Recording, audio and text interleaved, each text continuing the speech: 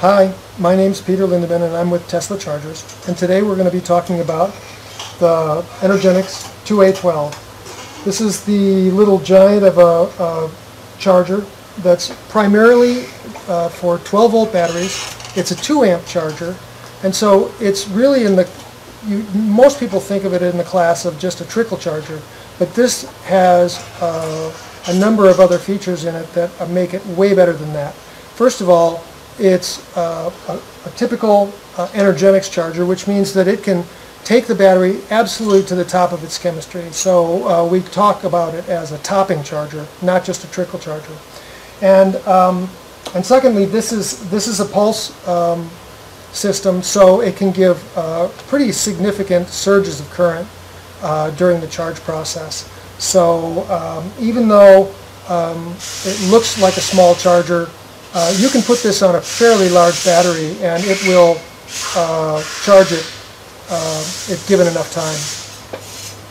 So what I want to do today is I want to demonstrate how the charger works. Okay? Now, because this charger is a capacitor discharge circuitry, we don't ever want to short circuit the connections, okay, because that will just discharge the capacitor in a very high current situation, and that may damage the charger. So never short circuit the leads, okay. The second thing is that because that's true also, we want to connect the charger to the battery that's going to be charged even before we plug it into its universal supply. Okay? So what I'm going to do is I'm going to connect, so you can see that the charge light is on simply because I'm connected to the battery. Okay? Right now it's not charging because we don't have any power connected to it.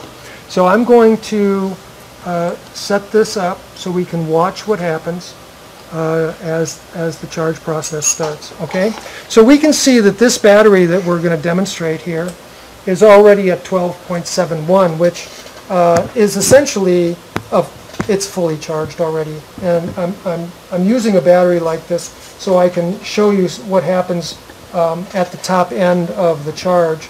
And in other words, what will happen when the charge is finishing. Okay, so here we go.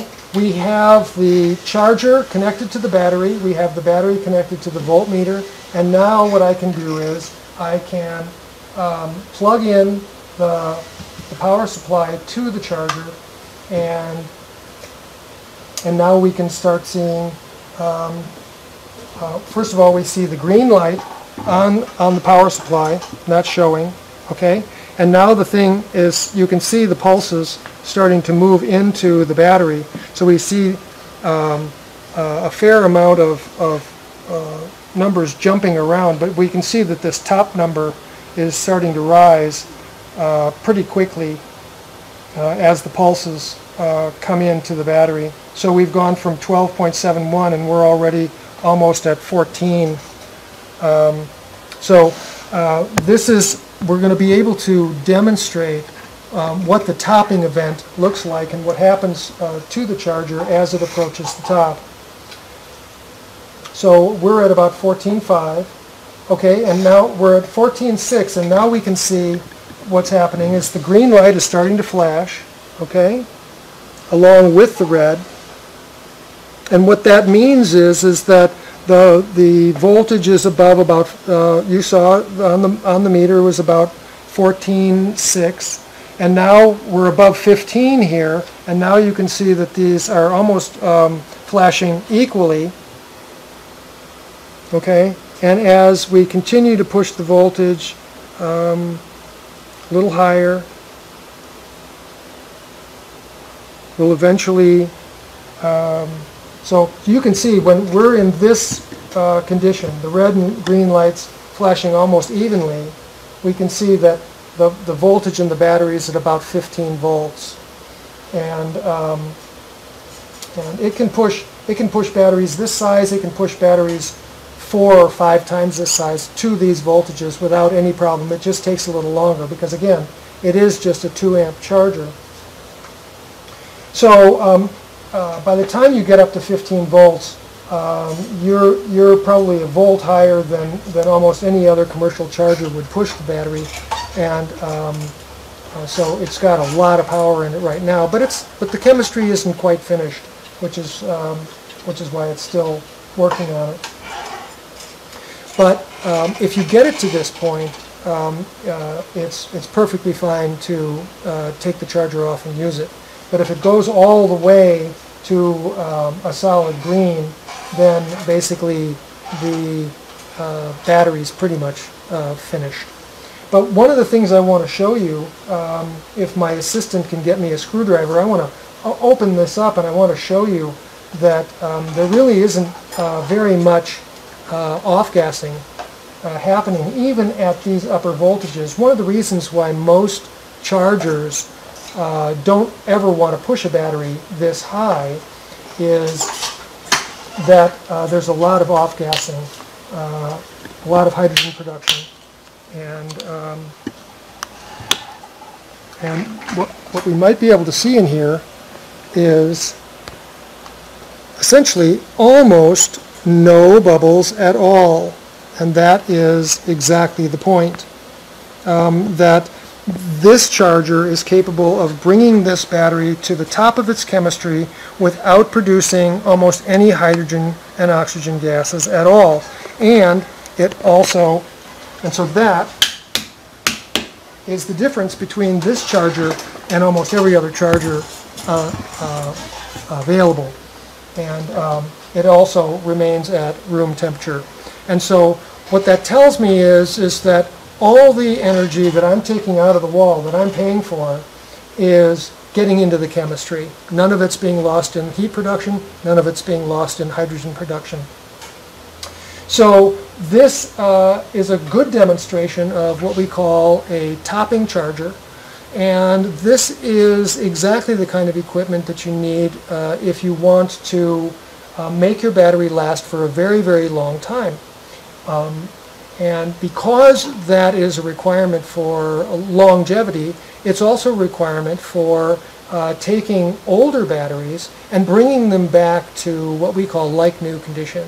And that's a process we call battery rejuvenation. And we have put together a number of information products which can teach you from start to finish exactly what it takes to take old batteries and rejuvenate them using this type of equipment. And those are available. There are links on the Tesla Chargers website under the banner that says Battery Secrets. And if you click on that, they talk about, there's 2 products that are talked about. One of them is called Battery Secrets, talks about the chemistry of the battery, how it works. And the other one is called Battery Rejuvenation, and it talks about how to undo the dense crystalline sulfates that build up into plates after long misuse. So we're pretty much floating right here in the 15.1 range, and so this has been a good demonstration of the 2A12. It's a 2 amp charger specifically for 12-volt batteries, primarily flooded lead acid batteries, although it can be used on small gel cells and otherwise, but it's always best to use these on flooded cells because they can handle the little bit of off-gassing at the top of the charge. So that's this charger. When you buy it, it comes with its own owner's manual, and it comes with the charger, and it comes with the power supply. And this is a universal power supply that can be used on plug-in power from any country in the world. You may have to get your own type of plug if you're in countries other than in North America. But other than that, it's ready to go right out of the box and start rejuvenating your batteries. So Again, I'm Peter Lindemann, and this is Tesla Chargers.